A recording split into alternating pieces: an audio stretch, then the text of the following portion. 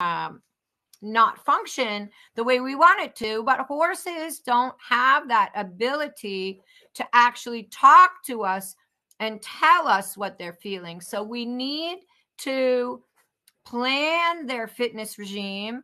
And then we also need to listen to them in a way that they are speaking to us, not in our interpretation or the way we perceive it, but actually putting ourselves in their shoes.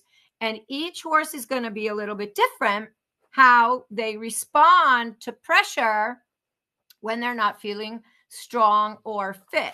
So in the beginning, we're probably thinking fitness, well, that's, the aerobic fitness.